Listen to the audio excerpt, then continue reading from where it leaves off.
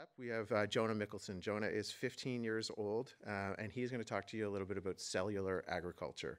So if we think about farming meat for sustainability, it's not really sustainable for the size of the globe that we have and for the way that we're trying to reduce carbon emissions, etc. Jonah is going to talk to you a little bit about his exciting work in an alternative way to cultivate meat for consumption. Cultured meat is real animal muscle but does not involve animals. So Jonah is going to come up and blow your mind on how you can not have to be a vegan and enjoy eating meat.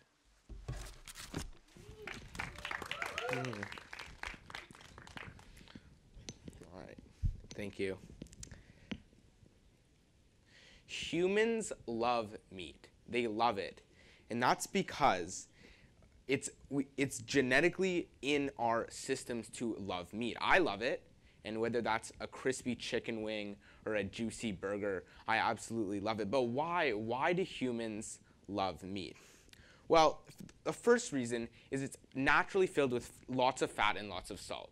And what this effect has on our brain is it affects the pleasure centers in our brain and releases dopamine, and that makes us really happy. And that's the base, but our current meats have even more added fat, even more added salt, and even more added sugar, which makes it an addictive substance for our bodies.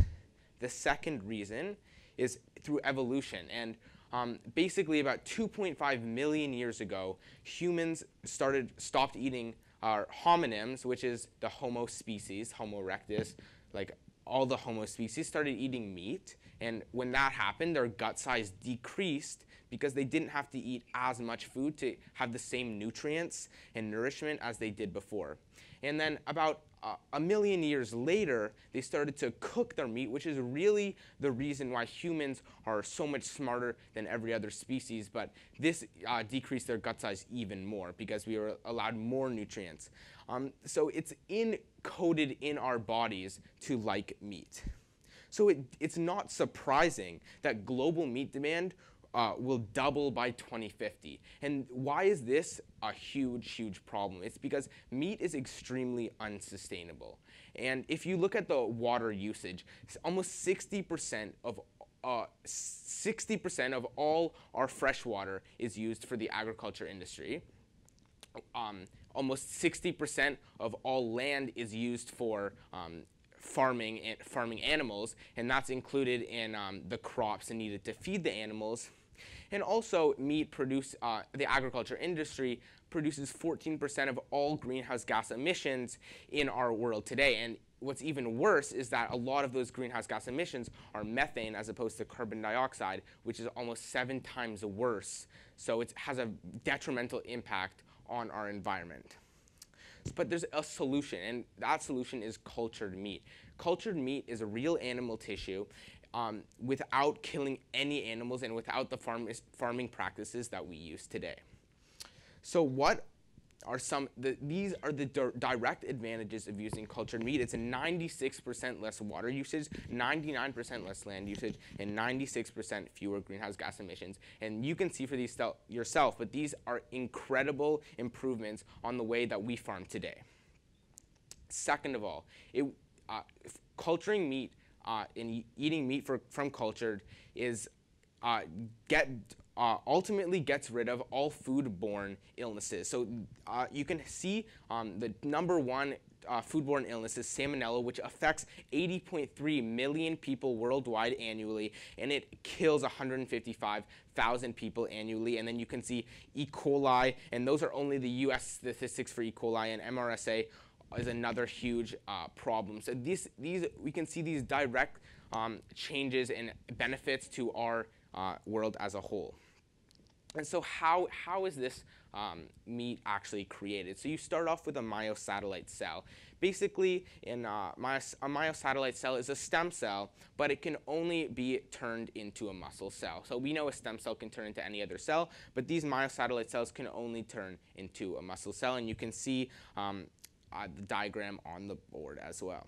And what these will differentiate into is the myocyte cells, which are the actual muscle cells that we have in our muscles and cows have in their muscles. And these are going to be long tubular-like cells, and they form together to create the myoblasts. And once these myoblasts form together, they bond together, and these already long tubular-like cells bond together even more, creating myotubes, which once you have in a growing condition long enough, these myotubes look and form the texture of ground beef. And that's how you would create, and that's how cultured meat is created in a Petri dish.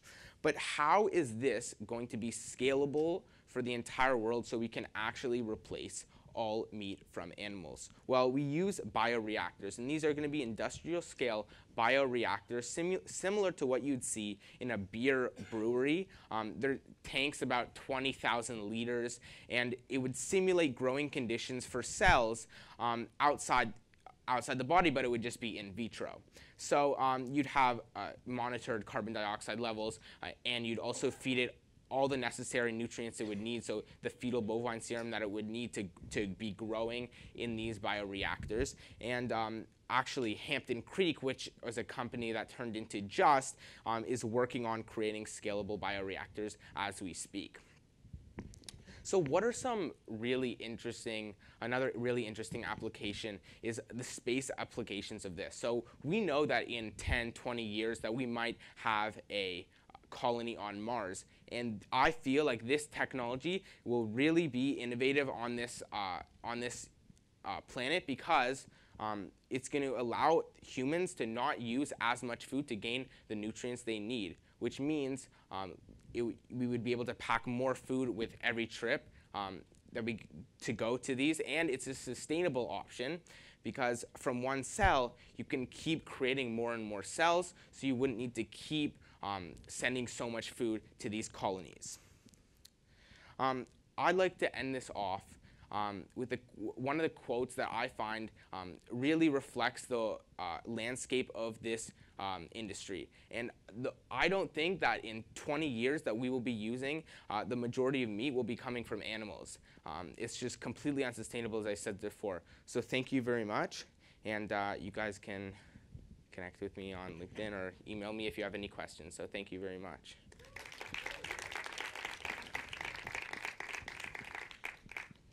Thank you, Jonah. So if we have time for a couple questions, if anyone has any questions for Jonah. Yeah.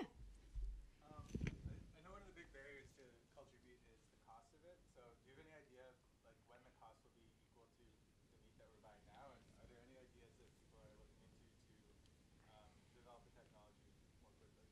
Yeah, so with the bioreactors, with scalable bioreactors, the costs will drop. I know that the first cultured meat in a Petri dish was around $300,000 US.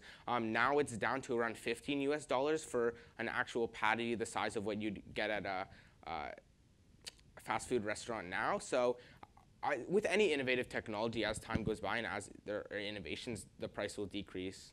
So I think that won't be a problem in the near future. Any more questions? Okay, awesome, thank you. Oh, sorry, you had one. Go for it.